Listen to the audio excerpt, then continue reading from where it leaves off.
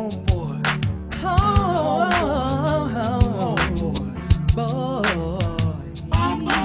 Brothers, there's only one blood, cause it ain't no sense in us trampling on the stones. It's us, down to the bone.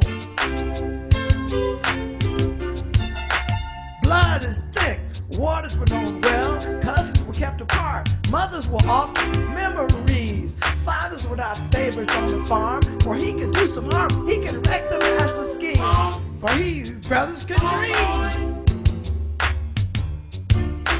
Your mama ain't no saint, your daddy died in a shallow stream, but your uncle Dr. King did have a dream, my brother. And what is your real excuse? Why can't you study your lessons and stay in school? Why can't you study your lessons and stay in school? Free love and sex ain't nothing but a game. Don't never last, try hope. Take a chance on love, register to vote. Money ain't everything, but you could buy her a ring. Listen to little blackbird sing. Welcome to the Qumran Report. May the peace and blessings of the life-giving creative spirit be upon you and upon your family. My name is Melvin Ishmael Johnson, coming at you live from the Qumran studio. Now, before I get rolling today, I'd just like to mention that yesterday we lost someone very important to the Skid Row community, General Jeff Page. And just a little moment of silence for Skid Row community activist, hip hop historian, General Jeff.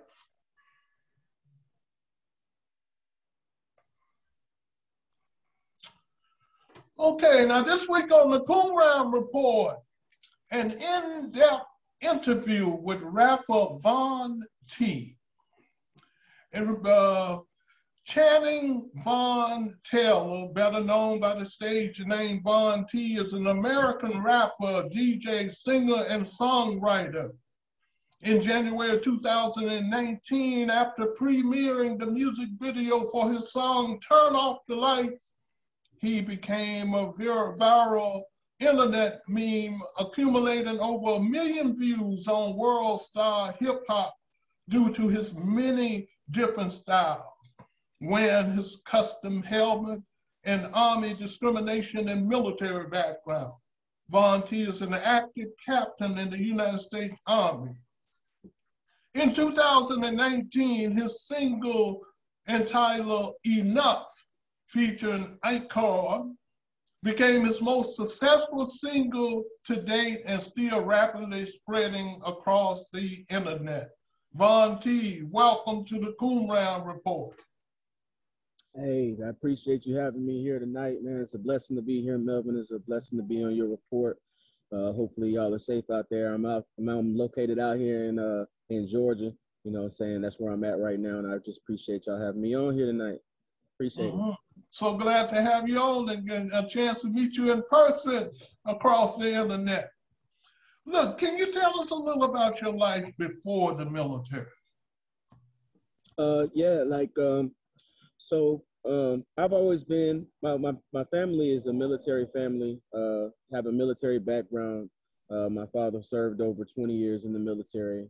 I have a sister that's in the military, many of uncles that are in the military. And for me, you know, I kind of didn't join the military until I was well into being an adult. So by virtue, you know, I had to find something that I like to do in the meantime. My life before I had joined, because I joined the reserves first when I enlisted. I was an enlisted soldier. I was always kind of stepping in and out of the scene as far as entertainment goes.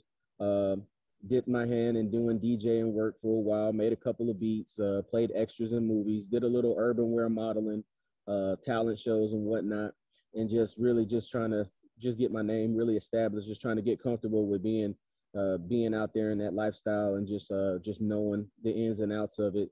But then when I joined the military, I didn't know for sure if I wanted to be an active duty soldier right out the gate joining.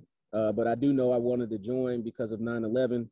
I wanted to give back at least at a minimum 4 years of my life to the country that I felt like at the time cared about my well-being. and me benefiting from the protections of just being able to make it as a Black man in America. So I just wanted to give those 4 years back, whether that was reserve or active duty. But I did pick reserve because I wanted to still kind of on the side of my own time, kind of pursue the entertainment realm at the same time, you know, wanting to give back a little bit to the country. So so that's kind of like the gist of where I kind of started at with all of this. Mm-hmm. Yeah, in a way, I kind of come from a military family too, because out of my, it was 7 males and 2 females. 6 of us served in the military. You know, I had 3 that served in the Army, 2 that served in the Air Force, and I served in the United States Marines. So what was your skill? Service. Mm-hmm, thank you. What was your skill training, your MOS in the military? Yeah, I have a real diverse background when it comes to the military. I've been in for 18 years. September 10th made 18 years, and so that is the anniversary of me joining just passed.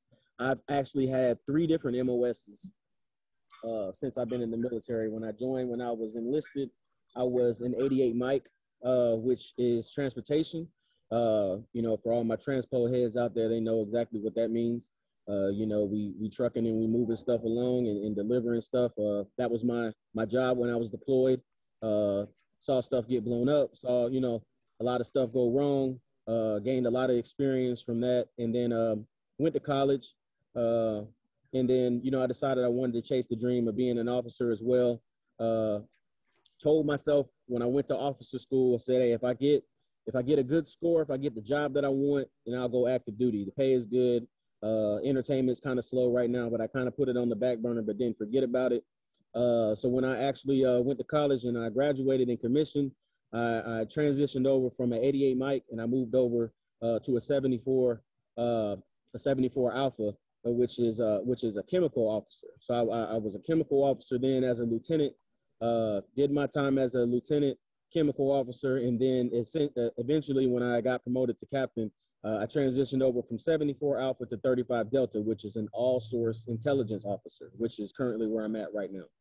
Mm-hmm. Wonderful, wonderful. Let's talk a little about hip hop, rapping. First of all, how would you define hip hop? Well, for one, like I would define hip hop as like the core. It is like the core of music. It's where essentially like everything for me really started off at. I feel like, in my own personal opinion, hip hop is where music starts. Most of these genres that are out are a derivative of some sort of hip hop, and we see it now. You know, we see it in the commercial. I mean, it's the leading sound of where we're at right now. This year moving forward, and I don't see it falling off anytime soon. Every commercial that plays on TV has our music in it. It's cherished and celebrated amongst everybody, all the cultures. It brings in the most money, brings in the most audience. It has the most energy. For me, it's just, I think there's a little bit of hip hop in everybody, just honestly, in my opinion. Mm-hmm. Well, is there a difference between hip hop and rap? Can you talk about that, or is it just the same name for different things? Yeah, no, there's a big difference between hip hop and rap, and actually, you know, rap is different from trap.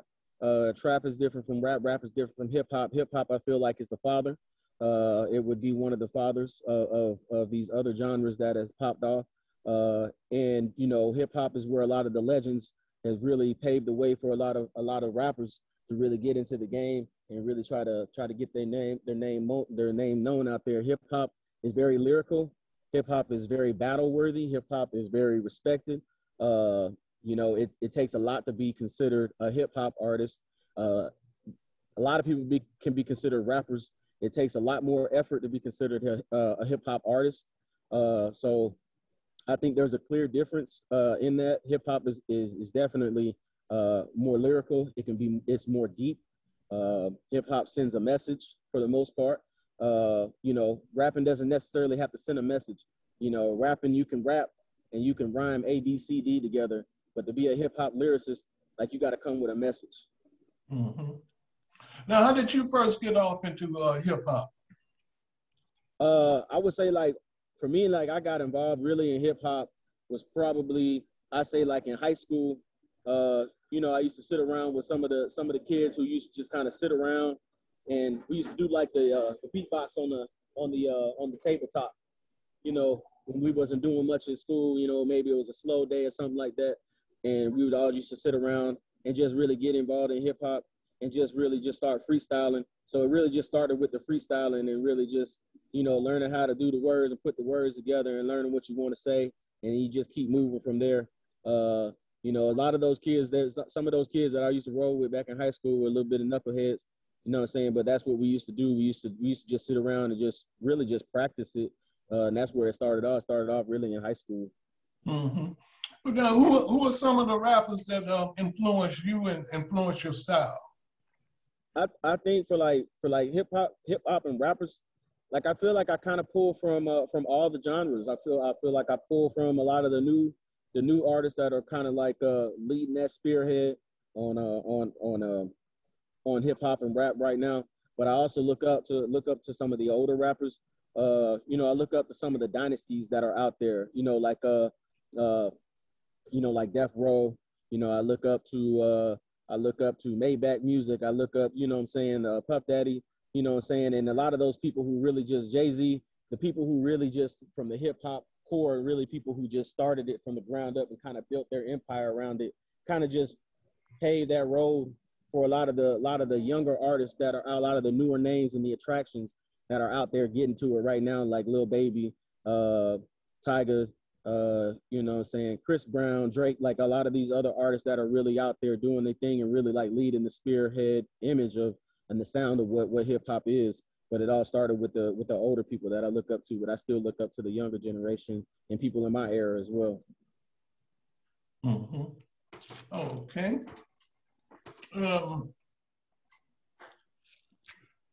Let's you know, I just want to mention something earlier because I was going to do a save the date, but I'll do that at the end of the show. Kind of slipped past me. But look, I looked at that video, Turn Off the Light. I thought that was a very creative, professionally outstanding video. So what we're going to do now, we're going to play the video, Turn Off the Light, and then we'll come back and discuss the military objection to it. So right now, turn off the light.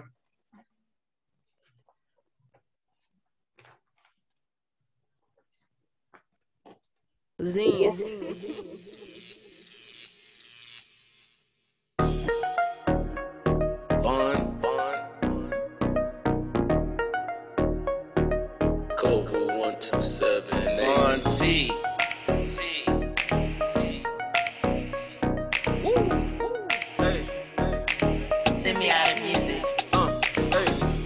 I been up since dawn, see the night before I had ran on. That chick I woke up in bed, she said I fucked up her head, so I dropped her at the salon. I don't want a hook on and I don't need no add-on, ain't no point to lead you on. So when I hop up in that candy cut a coat of crayon, I hit the gas, then I'm gone. You see, I been with my niggas, some killers, some niggas been riding with fingers on the pistol, the trigger drug dealer. So we deliver with certainty, watch our orders real carefully, pack me moving in harmony, Michael Jackson Thriller. All of us standing like pillars, you moving just like the river, you looking realer, familiar, the walking caterpillar. That's just a typical day, and at night with the eye we shine bright, so. Turn up the lights, hey, we shining so bright. This money I blew, hey, we been here all night, hey. Said turn up the lights, hey, we shining so bright, hey. This money I blew, hey, we in the daylight.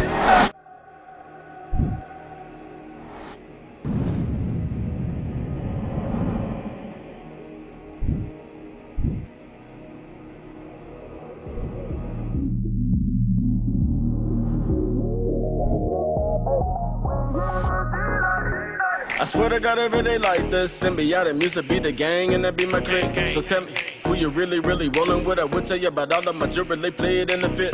My diamonds, they not counterfeit, but don't you run up, try to snatch a zapper, stopping all the chatter, zapper, alligator, snapper, hit a nigga, turn him in the castle, make you see the faster when I hit you with the tracker. Lie down, I'm like a master, you be quick, but I be faster. You look pissed, go check your bladder while I sit and hold it. I'm running straighter while you stagger, your little stats I come and shatter. You dog and ain't no capper, you gave up, you folded. I got the moves on like my Jagger, hear you cheating and you chatter. What you saying, it don't matter, how like satellite. Baby, just come, this how you walk. Baby, bright just like a star. Overseas like the Navy world star. Just turn up the lights, ay. It's shining so bright, so bright. This money I blew, yeah. We'll be here all night, ay. Said turn up the lights, yeah. We shining so bright, ay. This money I blew, ay. We here in daylight, ay. Turn up the lights, ay. We shining so bright, so bright. This money I blew, ay. We be here all night, ay. Said turn up the lights, ay. We shining so bright, ay. This money I blew, ay. We here in daylight, ay.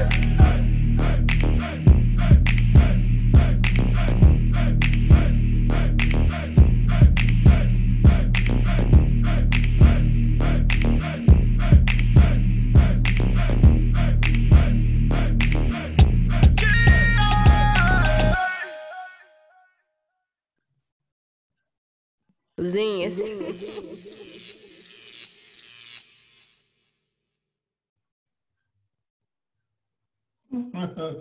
Great video, great video. Let's talk about that video for a moment. How did it come about, you know, some of the people that helped you put it together? And what is your procedure for putting your video? You write a script first or what? So like for the songs that I have currently that are out, like I'm real word cautious on what I do right now, just because when I came out as a music artist, I did want my name to stand out for itself. I didn't want it to be tied to anything that had to do with the government. So I didn't talk about anything political, didn't put no soldiers in the video, didn't shoot it nowhere near post, don't pass out business cards or try to get my name known on post. I wanted my name as an artist to stand out for itself.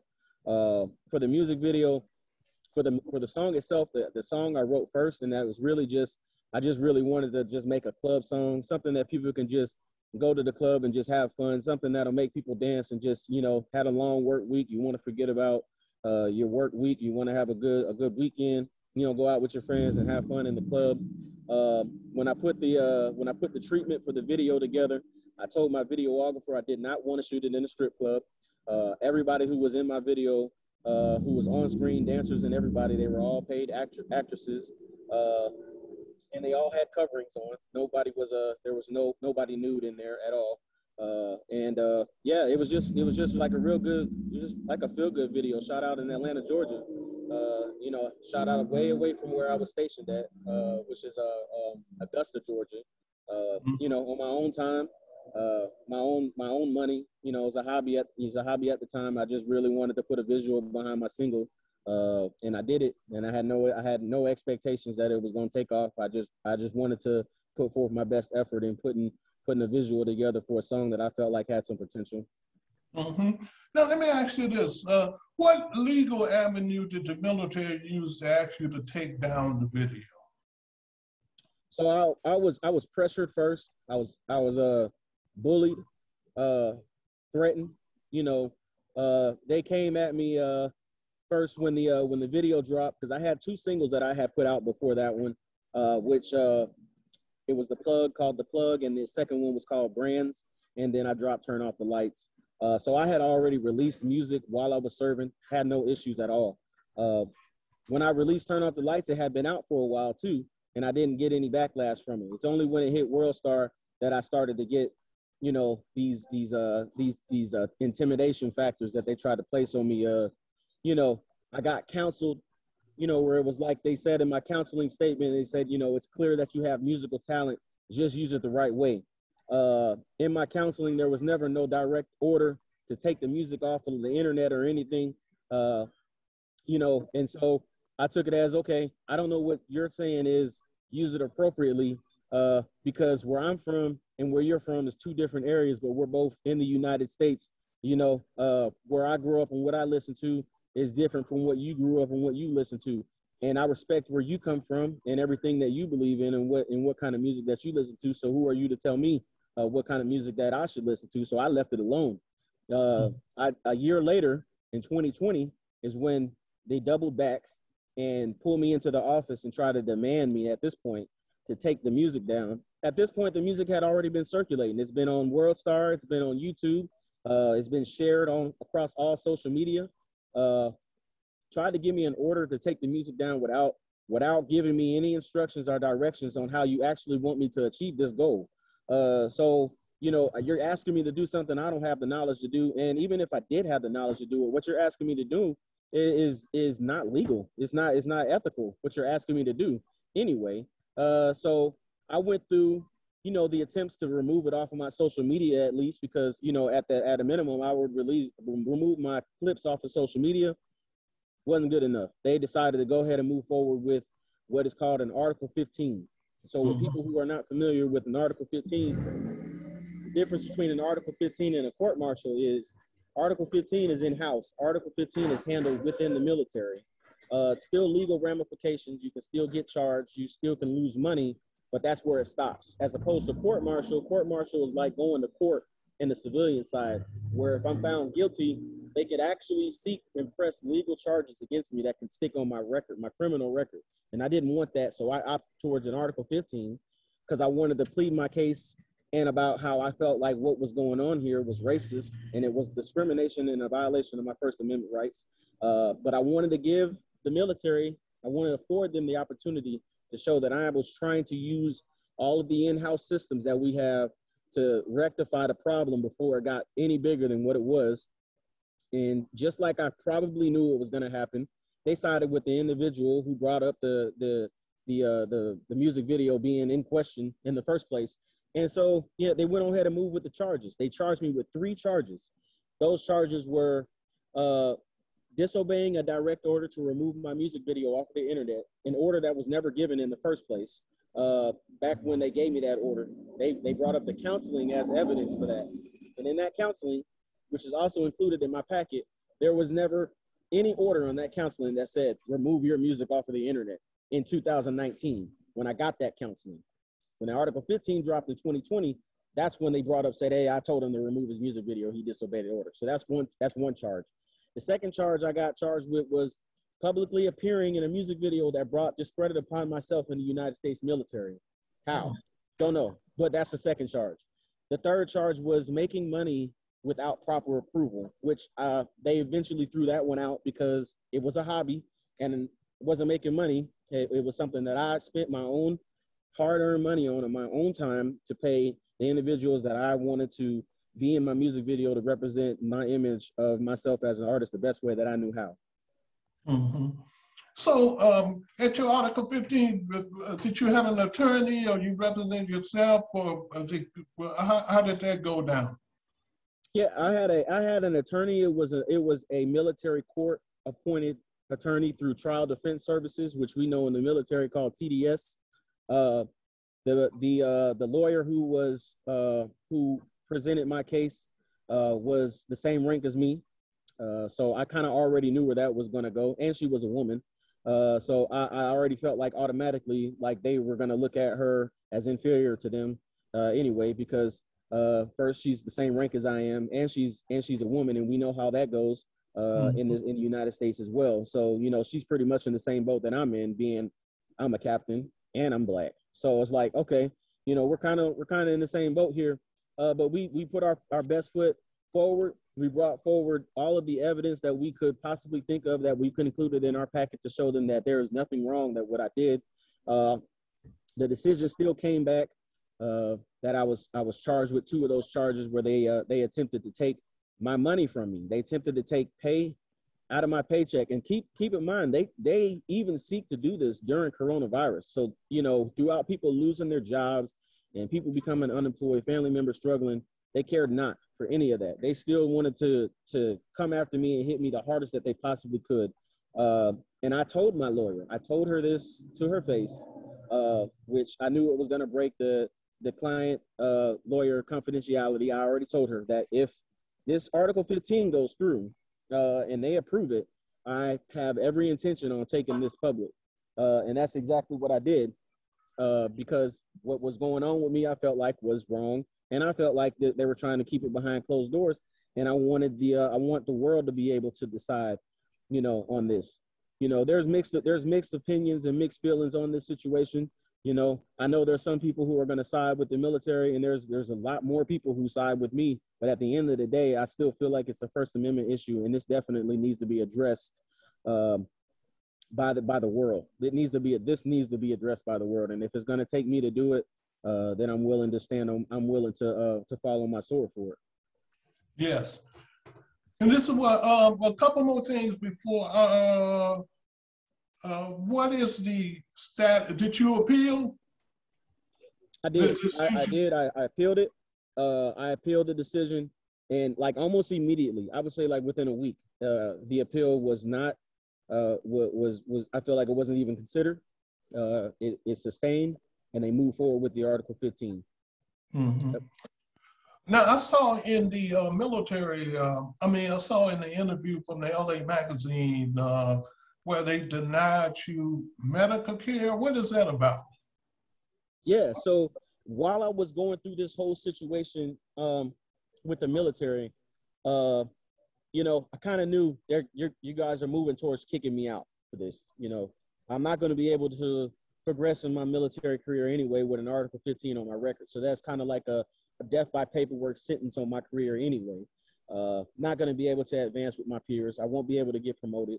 And so I had a lot of medical issues. I still do that I was trying to get fixed before I got out of the military. And what they were doing, they were actively stopping me from being able to seek surgeries and get my stuff fixed because they were still bitter over everything that was going on. It took me going through patient advocacy, getting the hospital ombudsman involved. I had to go through TRICARE to get my doctor changed because they kept changing it back to the unit doctor that was not allowing me to take care of myself. I had so many different surgeries that were needed, that doctors signed notes that, you know, that were telling me, hey, you know, this guy needs to get this stuff fixed. It's a hindrance on his lifestyle. It's a hindrance on how he operates. And ultimately, they would still deny it because at the end of the day, you know, they said it's a commander's decision to approve a soldier's surgery or not. And I knew that the only reason why they were stopping me from getting surgeries was, for one, we were in this battle. They knew what I was doing. And ultimately, they just didn't care. They just don't care about me as a man and me as a soldier. And yeah, it took a lot for me to get that done. And even now, as I'm processing out, because I'm still in, I just stopped trying to get medical care until I get out. There's still things that I need to get fixed on, but I had gotten so worn out of trying to submit forms to get surgeries and get stuff fixed before I got out. I said, hey, you know what? I'm just going to try to handle this on the veteran side when I get out, because they're not going to do anything but deny it. And you know, right now it doesn't seem like in that arena I'm getting much help in that field right now as far as trying to get that stuff fixed. How about how long is left before the retirement in the military? Now, is it 20 years retirement? What is it to retire? 20. Yeah, it's 20. And you that close? Yep, that close. Wow. Close.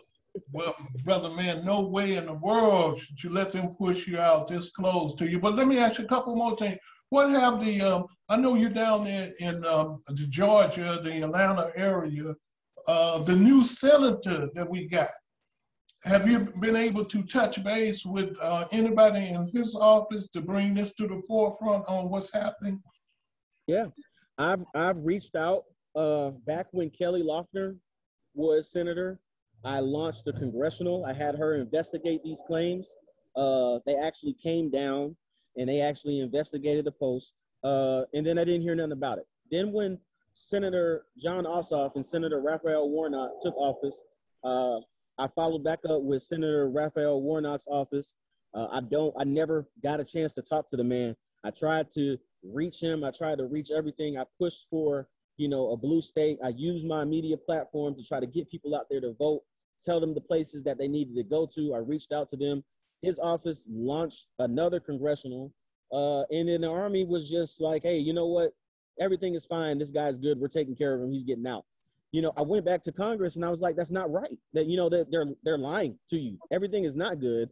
I don't think that you guys are really looking at the severity of this situation. The response that I got back from Congress was, hey, you know, we don't investigate claims. We just take the case and make you guys talk to each other. So I was like, okay. So congressional is really just toilet paper at this point, because you guys are not, you're not going to step in as a Georgia constituent. You know, if I'm your constituent, regardless of me being a soldier, I'm not only stationed in Georgia, but my you know, I grew up most of my life out here in Georgia. I'm through and through a Georgia constituent, Georgia driver's license. I mean, I am a Georgia driver's license. I am a citizen here, right here. You know what I'm saying? I'm a Georgian, but they didn't do anything about it. So now what we have decided to do with me and my legal team, you know, we have drafted up a letter to try to get Congress involved at Capitol Hill, addressed a letter to President Joe Biden and his cabinet and the individuals who handle governmental affairs and issues that relate to that. And we also are targeting investigative news teams to take a better look at this, because before this situation got to this point, I did reach out to media teams locally. They took my story. I was interviewed on camera, but then it disappeared. They didn't do anything with it. I used to try to follow up. They didn't hit me back. I used to try to say, hey, are you guys going to air the story? But journalism is silenced in this town because that town is a military town. That's the town that brings in most of the money. And if the story doesn't look like it's going to promote it in a good light, they wash it under the rug. So I went higher than them. So right now, what we're working on like that, we got that letter sent off. We're going to check in with them in a couple of weeks.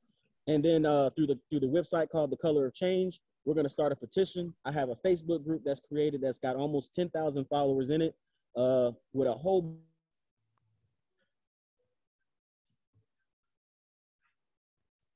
to get it out there and get people to sign it so we can go ahead and start the real movement that needs to happen. Mm-hmm. Yeah, most definitely. Sorry, need to get out because it's like a 100-year circle. And what I mean by that is the same way that they used to feel about jazz over 100 years ago is the way they feel about hip hop. And so I like to read something. The main thing I want to get into now is I like to talk about how to create a space in the military for hip hop culture, because that is our culture. That's why the youngsters are definitely behind me. And I would like to bring up the name Lieutenant Jesse Europe, because this is the only person that I could think of who had a similar situation to yours. And I'm going to read something on James Reese Europe, born February the 22nd, 1881, and he passed May the 9th, 1919. He was an American ragtime and early jazz band leader, arranger, and composer. He was the leading figure on the American music scene of New York City in the early 1900s, 1910s, heading up to the 1920s. U.B. Blake called him the Martin Luther King of music. Now, his military experience was during World War I. Europe attained a commission in the New York Army National Guard, where he fought as a lieutenant with the 369th Infantry Regiment, the Harlem Hellfighters, when it was assigned to the French Army. He went on to direct the regimental band to great acclaim. In February and March of 1918, James reached Europe and his military band traveled over 2,000 miles in France, performing for British, French, and American military audience, as well as French civilians. Now, after his return home in February of 1919, he stated, "I have come from France more firmly convinced convinced that more than ever that Negroes, talking about African American blacks, should write Negro music. We have our own racial feeling, and if we're trying to copy whites, we would make a bad copy.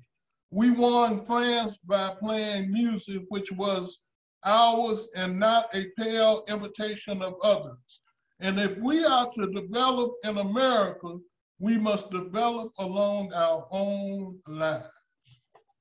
So that is Jesse Europe, and it's similar to yours, Von T, simply because the way that they looked at jazz at that particular time, they thought jazz was too much drugs involved, too much sex involved, too much racial mixing and all that kind of stuff involved. And what Europe was able to do, because he was the foundation for these great band leaders like Count Basie and Duke Ellington and all of them that came along later on, he was able to create a space in the military for the jazz culture. And that's where you have all these big bands throughout the military, all branches of it. And what are your thoughts on the ability for hip hop to do the same thing?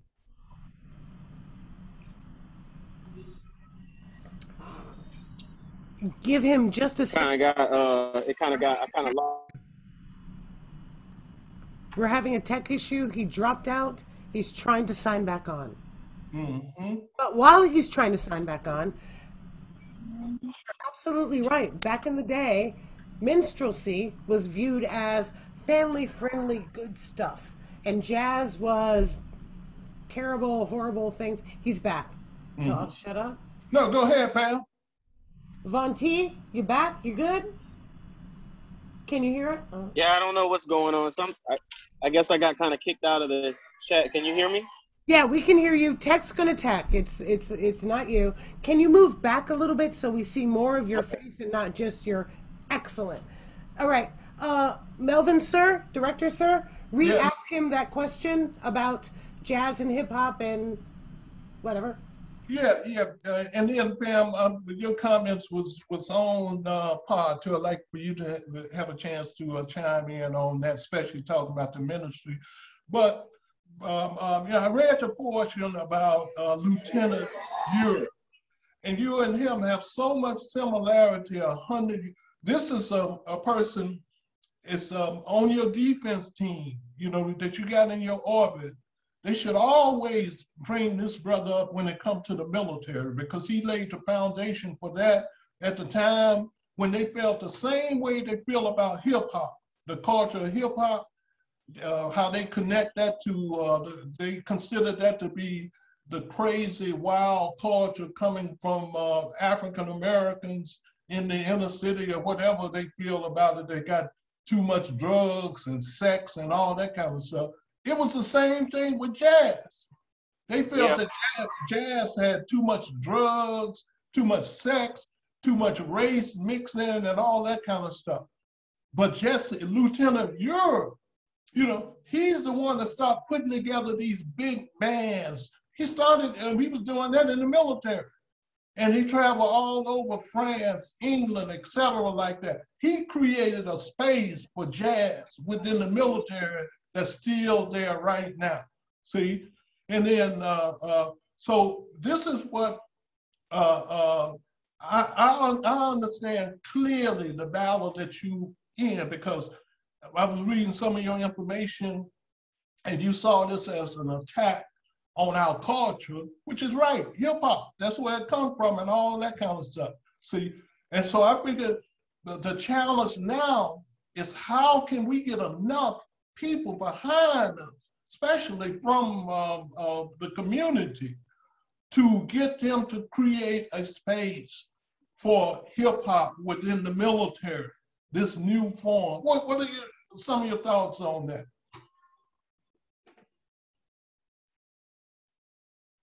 I think we might have frozen. Pam, you was making a few comments. I think he's having some tech issues with Wi-Fi where he is. Mm-hmm. I'm not sure what I can do to help. I'm sorry, sir. What did you say? Well, I'm trying to figure out how to help him. You were talking about the ministry and how they looked up on jazz during that Oh, particular time. minstrelsy. Yes. It's one of my black helicopter issues. So, minstrelsy back in the day was viewed as good, clean, family friendly fun. Minstrel shows were in homes, they were in, what do you call them? Auditoriums, theaters, and families were encouraged to come and see it. Whereas jazz, the emerging forms that would eventually become jazz, were viewed upon, as you said, as degenerate, low down, terrible kind of forms of information. The thing is, though, and this is one of the many sad things about minstrelsy and blackface, back in the day, it was viewed as, for white people, no matter the class, it really doesn't matter, lower or upper, it was viewed as a form of information. So Zora Neale Hurston told us, my people, that's how we are sometimes. Minstrelsy stopped at those people, that's how they are. Mm-hmm. And so Vaughn is back and he's connecting, and I'm going to stop talking as soon as he's back on. And there we go. He's back. I'm done. Yeah, so Vaughn, what we were talking about earlier, we read the information on Lieutenant James Ure, who laid the foundation for great musicians that would come later, like Count Basie, Duke Ellington, etc., like that. But the similarity to what you're dealing with now is it was almost like a clash of culture then. The way they felt about jazz music is the same way they feel about hip hop. They thought jazz music had too much sex, drugs, etc., like that. What are some of your thoughts on that, on the hip hop culture? Yeah, I feel like it's history repeating itself. It's a false stereotype. It's a false stereotype, and I feel like it's a narrative to try to silence us. It's a narrative to try to silence our creativity and try to suppress our culture. And it's really a slap in our face. Like I feel like I see a lot of similarities in what he went through, and what I'm going through. And maybe this has come back around, as history repeating itself, but this time, I plan on taking this a little bit farther. Maybe I'm picking up where he left off at, and I'm gonna run with it this time. Yeah, so we're gonna get some changes and with some results this time. It's not gonna happen again. Yeah, exactly. Because you got so many of the young brothers out here that's into the hip hop, and if we had some kind of space in the military for that accepted the hip hop culture, I think this would a lot of little youngsters would see this more of an option as opposed to what they're looking at now, especially when they see a fight like this going on. And one other thing, I thought what was so important, because you've had a lot of great musicians that went through the military. Entertainers that went through the military. You just think of Jimi Hendrix. You go down the line with that. But the similarities between you and Lieutenant Jesse Ure is the fact that you are officers, and the officers provide the leadership for the military. And I think this will make you so important in relationship to spearheading this particular fight, and how important it is to build up a movement behind you. Because a lot of things are happening in the military now, and I always push this. I know when Black Lives Matter was pushing this defund the police in these different cities to deal with the economic problems, and I always felt that I liked the concept, but I always thought it should be about defunding the big police. When I say the big police, I'm talking about the military, which is over half of the military budget, right? over half of the United States budget goes towards the military. And see, and I think that we're heading to a space now where all of those funds and stuff like that, when I'm talking about defunding, I'm talking about rearrange, I'm talking about creating a space where all of this money, you know, that can really impact what's happening in the communities on the outside. So I had, let me see if I have another question for you. How about, let me get some of your closing, Brother George Corbin. Yes. Did you have a question from listening to all of this? Did you have a question? I have a couple of simple questions. One, where did you go to college? I graduated from Columbus State University out of Columbus, Georgia. That's where I got my undergraduate degree in criminal justice. And then I started to seek administration of justice in UAF, the University of Alaska Fairbanks in Fairbanks, Alaska. Yep. Right. Did you have any contact or interest in predominantly Black fraternities? Oh yeah, because they would be. Go ahead. Q. I'm an Omega. You're a Q. Okay. Yep. I'm not a Q. I'm an Alpha. But okay. I don't know. Okay. Yeah, I'm a Q. But, yeah. As of 1961, so they were in the old days. You've heard stories about that. Yeah. Do you have any daughters or children? I don't, and that's one of the benefits that I do have that has actually worked in my favor. I don't feel like there's anybody that I know of currently right now that could be able to bear a lot of the stress that I have. I'm not married. I don't have kids. You know, maybe they picked the right person or the wrong one. I don't know. It depends on how you look at the situation, because I don't have anything but time on my hand to make sure that I get it right. And I got one shot of my life to get this right. Make sure that I paint this right for everybody, for the generations that's coming after me on this. Even though your military legal support team, you talked about your defense attorney being a female,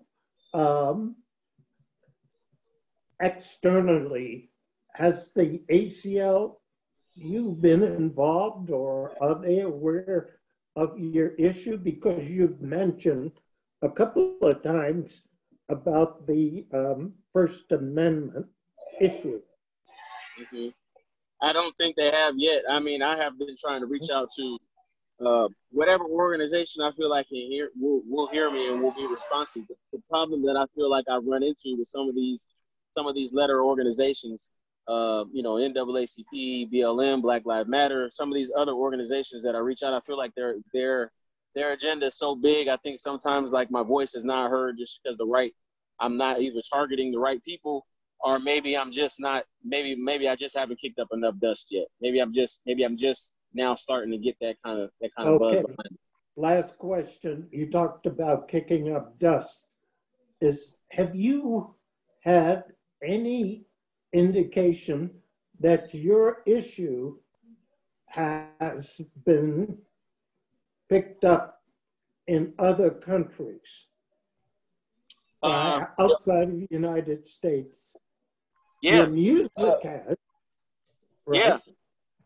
So like a lot of the group members in the group that I have made, a lot of the comments that I am hearing, you know, that I see, no organization has, but there's been absolutely like comments from other people in other countries, you know, that say only in America. This doesn't happen in our country, you know. You know, we're in this country, we live here, music is cherished because, you know, we all live in this country. This is our country music. Only here, you know, that I run into those problems, you know what I'm saying? But I do get comments and chimes in from people from other countries about this situation. They have joined the group. They have joined the movement in this. Got it. Thank you. Mel? All right, George, thank you very much. a couple of things I'd like to mention, Von T, is the possibility of using your skill set and your story. Your story is such a unique. I can see a hip hop script, a hip hop play, a hip hop musical, or something like that about your life, about what's happening right now, to get it to the forefront, even if it's half an hour, 45 minutes, or whatever like that. Because I think we have to use every tool that's available to us to get this out, to get people to support. And so many people listen to hip hop and watching what you guys were able to do in these videos. It's very easy. Your story is so interesting. I mean, and George is a writer, playwright. I'm a playwright. We know many writers and et cetera like that. I think this is something that we're gonna have to start looking at also. And then I want to mention, before I give you the closing comments, and then at the end of the show, I didn't get a chance to put up the Save Your Dates flyer up. We're gonna put that up towards the end, but I want to mention that on Veterans Day, you will be one of the special guests on the show at Veterans Day, which is November the 11th. Looking forward to that, to have a good discussion on that also. Yeah, and there's another picture of Jesse Europe that we put up there. But let me give you give us some closing comments, and then I'll close out. I'll have Pam bring up the Save Your Date information. Closing comments on you, Von D. Just so glad to have you in the studio with us.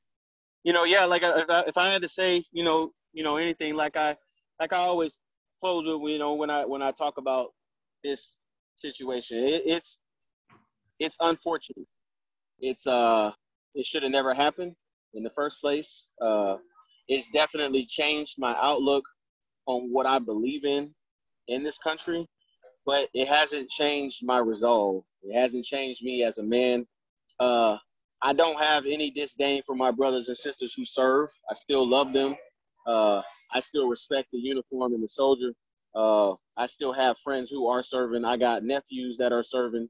But I would say, still keep fighting for what you want to do outside the military. Because what you have to realize, or what everybody has to realize, is that one day you're going to have to hang your boots up. One day you're going to have to figure out what it is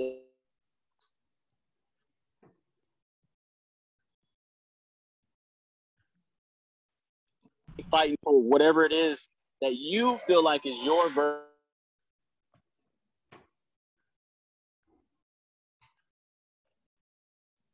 Or is going to put your name or the military or your family in jeopardy. You shouldn't be prosecuted. You shouldn't have to worry about looking over your shoulder for championing where you come from. So just keep fighting. Hey, thank you very much, Von T. This is where we had a special program. We know that we need to get into this in depth.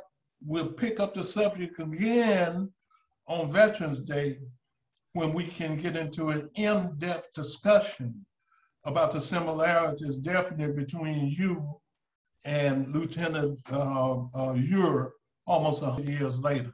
But right now, I want to pull up the flyer, Save These Dates, live Zoom Veterans Day event, November the 11th, 2021 at 6:00 p.m. Pacific Standard Time, Soldier to Soldier, my play by Melvin Ishmael Johnson, Casualty of Time, which is a 20-minute film by Marine Corps veteran Jeremiah Jahi, a great, excellent piece.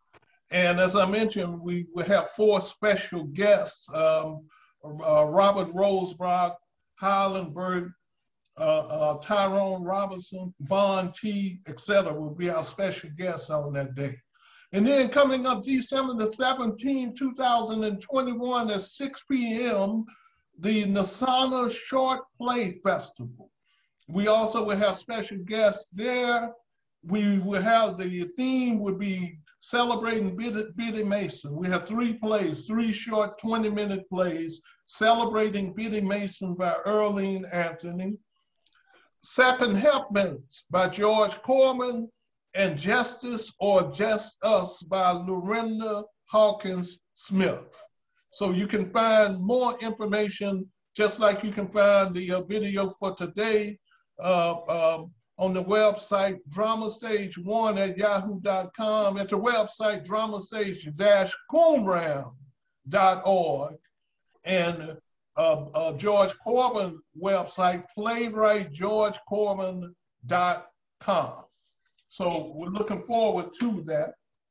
And I would like to extend a special thanks to Von T and George Corbin. You know, we are looking forward to the Veterans Day event coming up.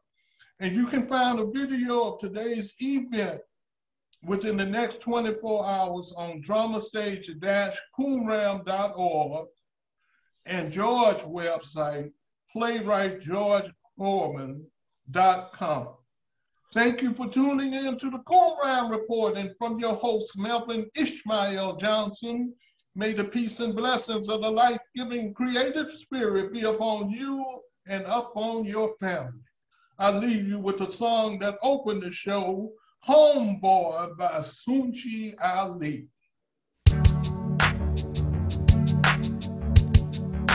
Homeboy.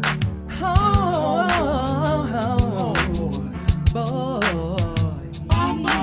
Brothers, there's only one blood, cause it ain't no sense in us trampling on the stones. It's us, down to the bone. Blood is thick, waters were known well, cousins were kept apart, mothers were often memories, fathers were not favorites on the farm.